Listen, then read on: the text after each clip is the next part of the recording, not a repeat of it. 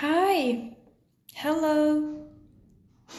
Thank you. How are you doing? Hi. Hi.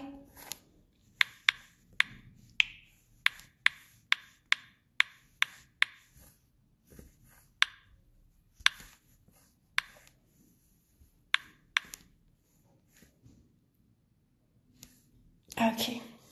So, همونجور که میتونید ببینید, as you can see, we're gonna learn a new grammar, گرامر خفن, a crazy grammar.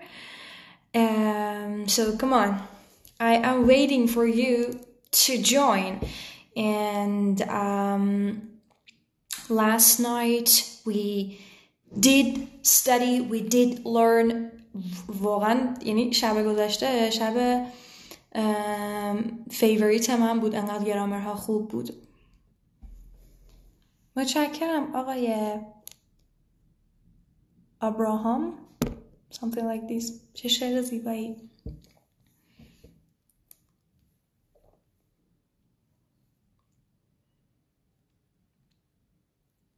Hello. Hi.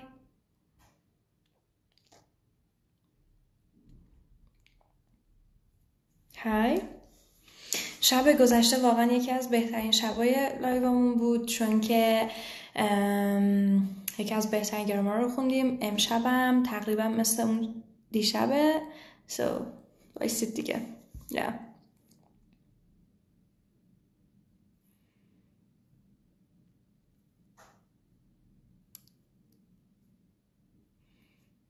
ممنون, مرسی, متشکرم. خب بریم که شروع کنیم.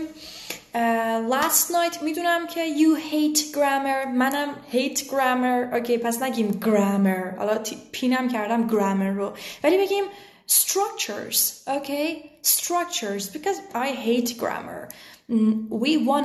we're gonna learn new structure. Okay, so please let me turn off commenting and continue. Okay.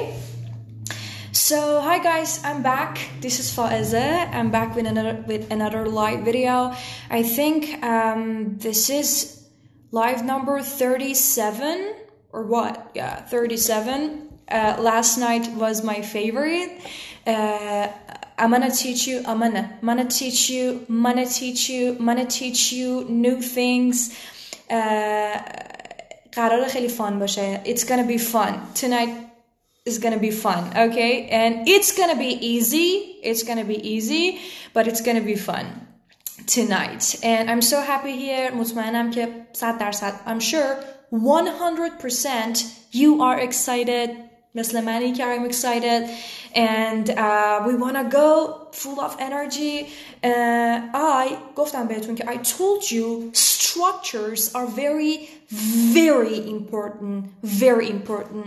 همونجور که میدونید, as you know, کلن my friend, your friend, my family, your family, آدمای اطرافمون همه they go to English classes.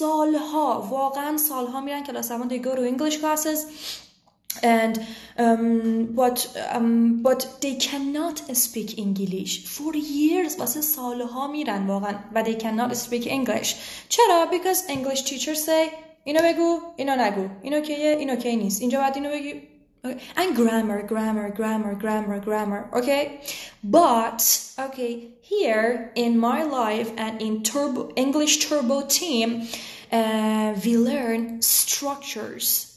ما با هم یاد میگیریم. We learn structures, and last night I told you one خفن structure. I'm gonna teach you again another خفن structure. Okay, these are structures, and we learn a little grammar, a few word and a few structures, but a little grammar. Okay, not خیلی زیاد.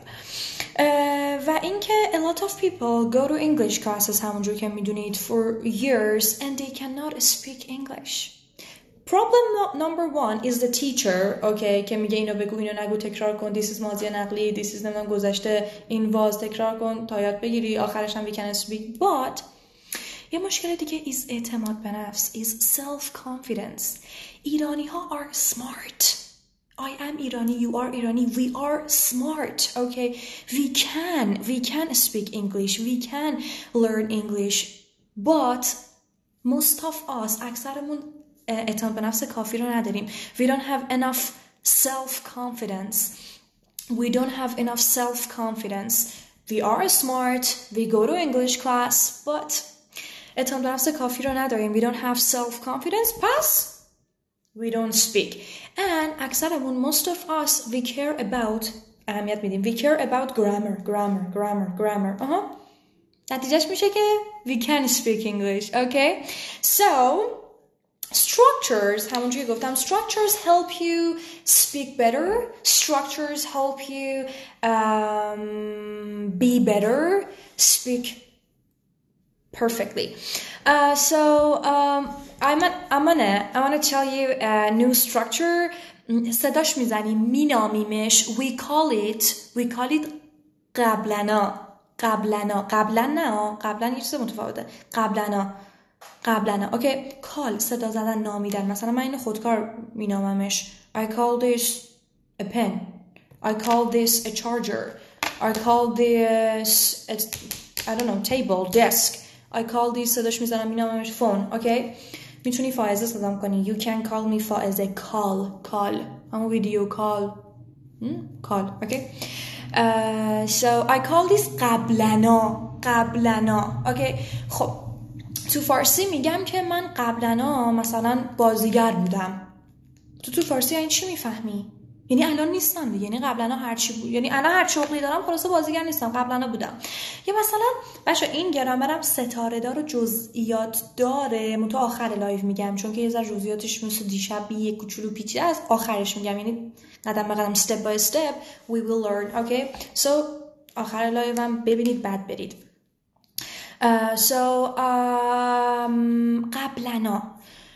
قبلنا مثلا جنوب زندگی میکردم. یعنی چی؟ فارسی داریم صحبت میکنیم. یعنی الان زندگی نمیکنم. الان هر جا باشم خلاصه جنوب نیستم. قبلنا قرمز رو خیلی دوست داشتم. یعنی الان هر رنگی دوست داشتم خلاصه قرمز دوست ندارم. قبلنا. اوکی. قبلنا. کاری که قبلا میکردی الان دیگه نمیکنی. جایی که قبلا بودی الان دیگه نیستی. چیزی که قبلا دوست داشتی الان دیگه دوست نداری. خلاصه قبلنا. اوکی. تکرار کن. used to. قبلنا used to. بچهای خودمون اینو از برن. used to. تو هم یادش بگیر. used to. قبلنا used to. مثال میزنیم. من قبلنا. تکرار کن. I used to. تو قبلنا یا شماها قبلنا. You used to. آنها قبلنا. They used to. ما قبلنا. We used to. واسه این ستا فاعلی هم used to میاد. خبر خوب اینه. اون خانم قبلنا. She used to. اون آقای قبلنا. He used to و حالا it used to. اوکی. مثال میزنم. من قبلنا مازندران زندگی میکردم. یعنی الان بچه دیگه زندگی نمیکنم و قبلنا بوده خلاصه. اوکی. I used to live زندگی میکردم این مازندران. تمام شد و رفت. اوکی. من قبلنا دوست داشتم انگلیسی رو. یعنی الان دوست ندارم. ممکنه حالا عربی دوست داشته باشم یا هر زبان دیگه. انگلیسی دیگه دوست ندارم. قبلنا بوده. I قبلنا used to like English. I used to like English. اون قبلنا دوست داشته. She used to like English ولی الان دوست نداره. But she doesn't like it now. Okay. He used to قبلنا مثلا چه میدونم ادبیات بخونده تو دانشگاه. He used to قبلنا used to فعلا بعدشم ساده میاد آسون. He used to study literature. Okay. من قبلنا بودم. نکته اول مهم. I used to am که نداریم. بعد تو دو جلسه پیش خوندیم دیگه. am و is و are که مثلا I used to am نداریم دیگه. I used to be ثابته. من قبلنا بودم. I used to be a teacher. من قبلنا یه معلم بودم. من قبلنا یه راننده تاکسی بودم مثلا. اوکی. I used to be a taxi driver. به هم بگو قبلا یه دانش آموز بودم. I قبلا used to بودم. Be a student. قبلا درس میدادم. قبلا درس میدادم. I used to teach. Okay, I used to teach. یعنی الان ممکنه هر کاری کنم و تیچ نمی کنم خلاصه. اوکی. من قبلا بودم. I used to be. I used to be. Used to be. Used to be. She used to be. He used to be. I used to be. که بیشتر کاربردش ترین همینه. اوکی. کاربردی ترینش همینه. They used to be. You used to be. We used to be. قبلا بودیم. من قبلا بودم. تو قبلا بودیم. ما قبلا دوست بودیم با هم. الان دیگه نیستیم. We used to be friends. اینو تو آهنگا زیاد میشنوید. من قبلا یه بازیگر بودم. الان یه معلمم. مثلا I قبلا بودم. I used to be an actress, but I am teacher now. Okay. I used to be a model مثلا. Okay. اون خانم قبلا مدل بوده. الان مثلا دانش آموزه. Okay. She used to be a model, but now she is a student. Okay. اونها قبلا دانش آموز بودن، الان معلمن. اونها they قبلا بودن used to be a teacher, but now they used to be students, but they are teachers now. پس used to خود قبلا شد. یاد بگیرین و سریعتر بریم جلو. used to خود قبلا شد. used to be قبلا بودش، قبلا بودم، قبلا بودیم. اوکی. فارسی میگم، انگلیسیشو بگو که سریع بریم قسمت بعد. بگو که من قبلا شمال زندگی میکردم. بلند، با صدای بلند بگو. I used to live in شمال. used to قبلا live هم که زندگی کردم. بگو من قبلا بسکتبال بازی میکردم. I used to play basketball. این نمیدونم چی بود. play basketball. بگو اون خانم قبلا فوتبال بازی میکرده مثلا. شی که اون خانم است. used to هم که قبلا، play هم که بازی کردن، فوتبال هم که فوتبال دیگه. She used to play football. She used to play football. بگو که اونها قبلا بودن مثلا خنگ. stupid میشه خنگ. بگو اونها. وای میسم که بسازی یا بساز. They قبلا بودن used to be stupid. مثلا قبلا احمق بودن، خنگ بودن. But now they are smart. Okay. I used to be smart, but now I'm stupid. Okay. So مثلا من قبلا بودم، اون قبلا بود. She used to be مثلا قبلا مدیر بود، خفن بود. She used to be a manager, but now she is just مثلا یک کارمنده. She is an employee. یه لغت جالبم یاد بگیریم اینجا علاوه بر structure که نمیگم اسمش grammar نمیذارم چون هممون بعدمون میاد از grammar. little grammar, a few structures.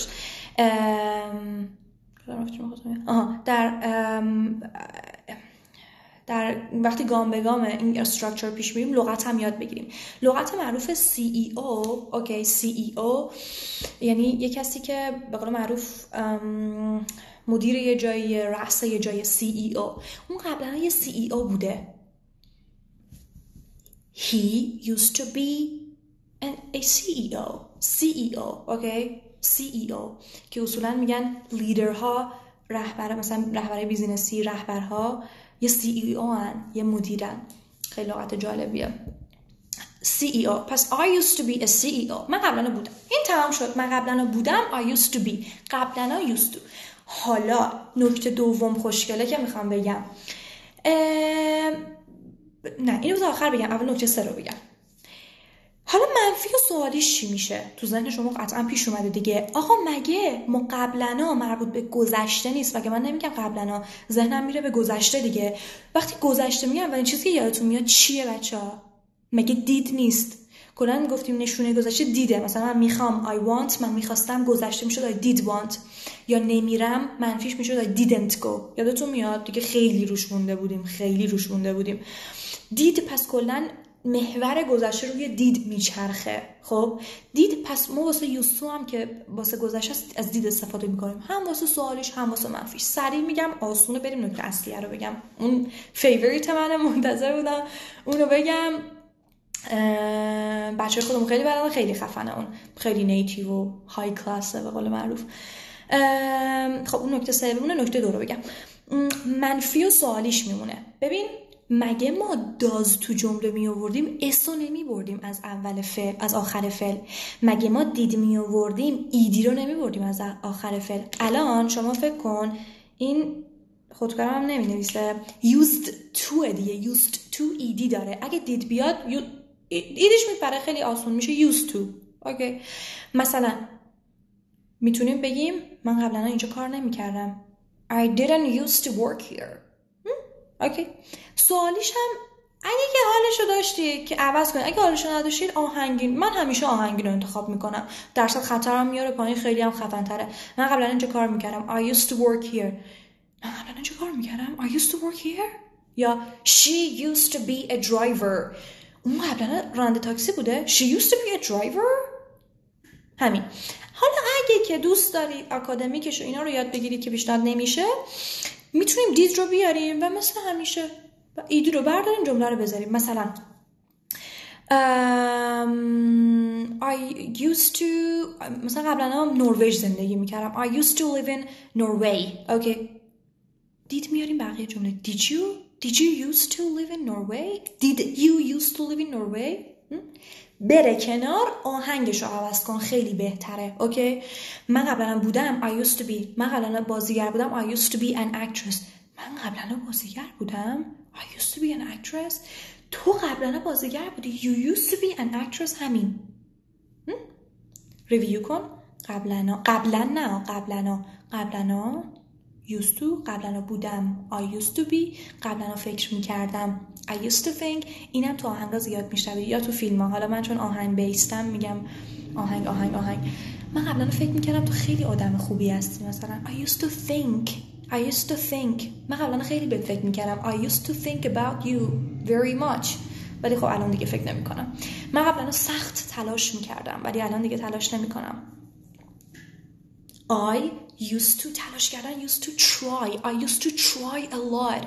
ولی الان I'm تنبل. I'm lazy. For example، برای مثال، مطمئنم I'm sure 100% 100% you learned. Okay, you learned که یاد گرفتید.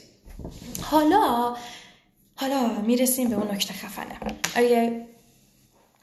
و فردا شبم اینم بهتون بگم، امشب نتونستم آمادش کنم چون باید دو چند نفر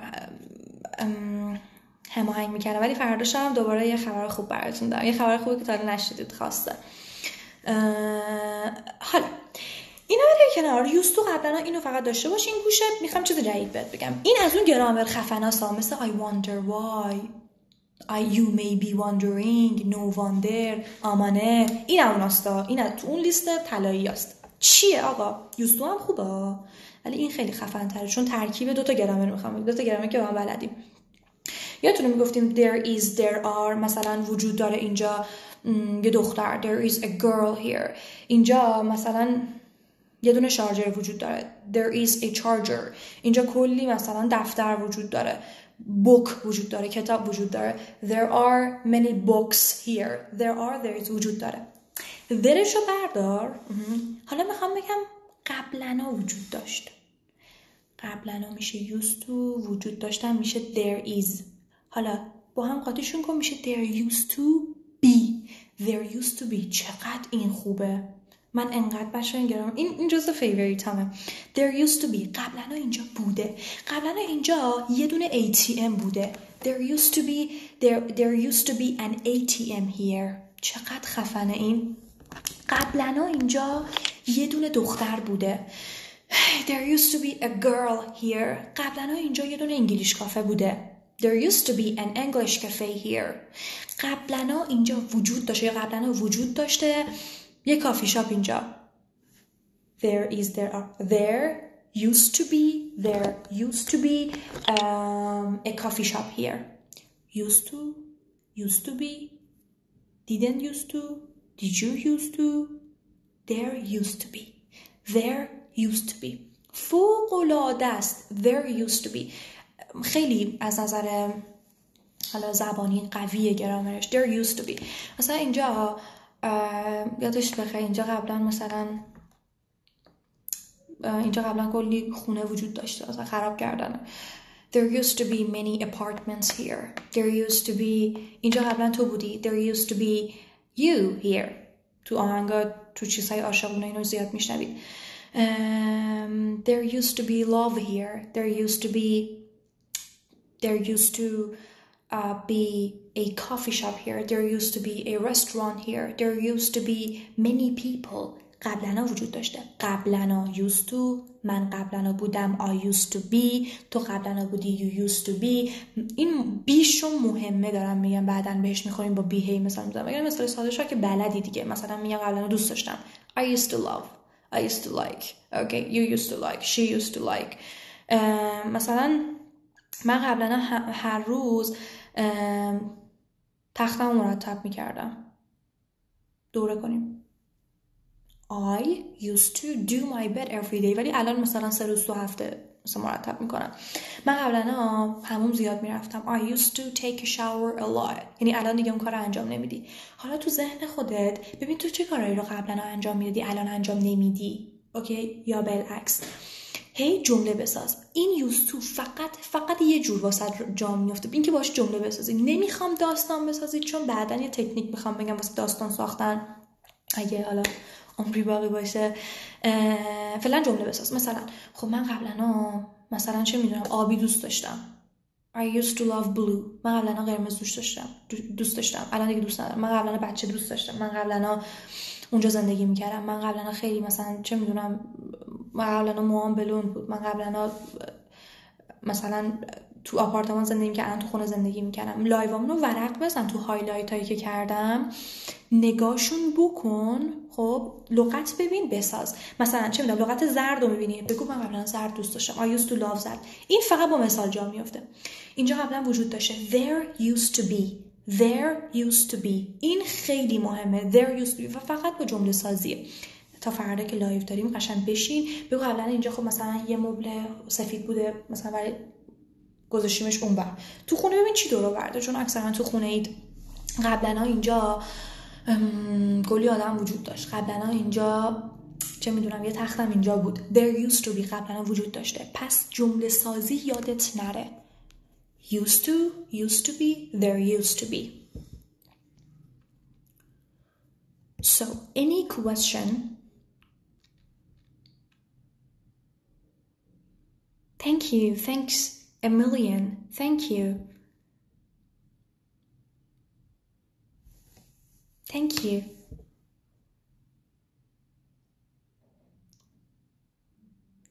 Thank you so much. لایف ها رو سیو میکنم. I save them. 24 ساعت 24 hours. Thank you.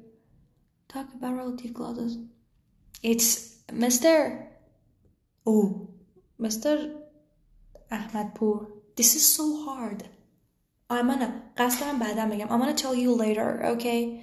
Wonder, okay, I will, یا I'm gonna save lives on YouTube and you will see, okay? Just wait.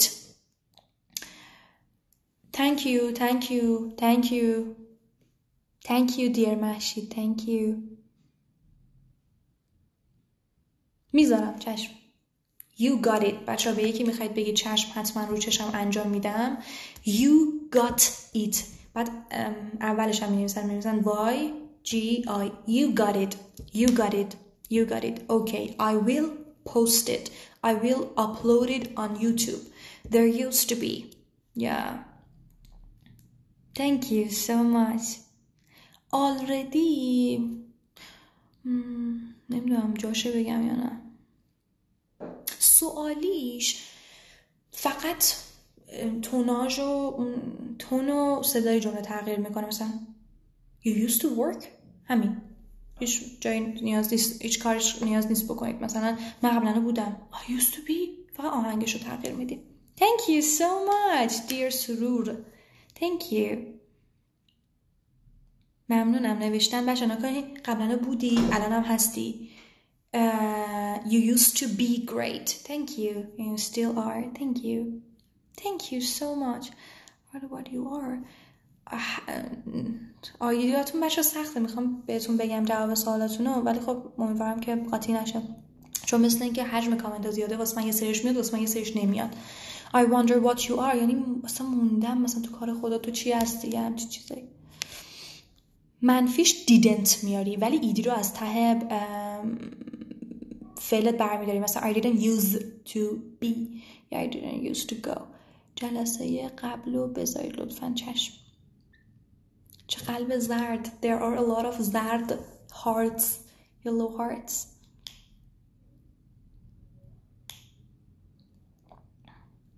Dear Sima, why are you crying? چی؟ Thank you. فقط مثال بزنید. بله، بعد used to فعل به صورت ساده میاد. بله.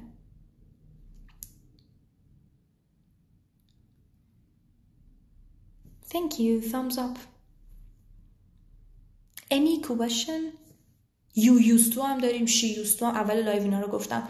مثلا I used to همش با used to میاد. Thank you.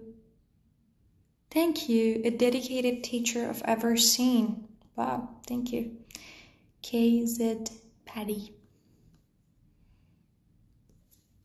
Thank you. Thanks a million. Yes, I used to have dolls. من قبلا عروسک داشتم. I used to have dolls. دوره آهنگمو بگم. اصلا پیشو نگرفتم بچه ها. اگه آپلود کردم بهم خبر میدن بهتون میگم. دوره آهنگام اصلا یه چیز، من کل از اون روزی که زبان انگلیسی رو خوندم و شروع کردم همیشه دریم اینو داشتم، دوست داشتم که با آهنگ اینجوری به همه یاد بدم و این دوره یه دوره عادی نیست، یه دوره پرخاطره و نوستالژی و واقعا خیلی خیلی ارزشمنده واسه من. حالا آماده نشده بچه، خیلی کار داره ادیت این دوره. There used to be یعنی قبلا وجود داشته. بله لایو رو سیو میکنم، پس مراقب خودتون باشید. مثل اینکه سوالی نیست و تشکره.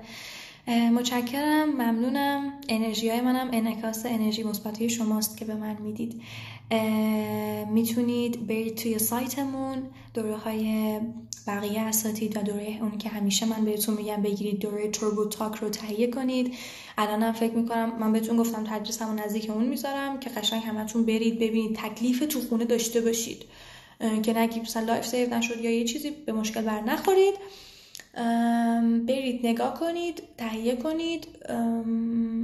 شبتون بخیر، مراقب خودتون باشید. ممنونم بابت این همه قلب و محبتتون، مخصوصا آقای خانم SMH کلیپ something like this. و اینکه سپاس از شما. روز و شبتون بخیر و خوشی و سلامتی. مراقب خودتون باشید. فردا شب میبینم.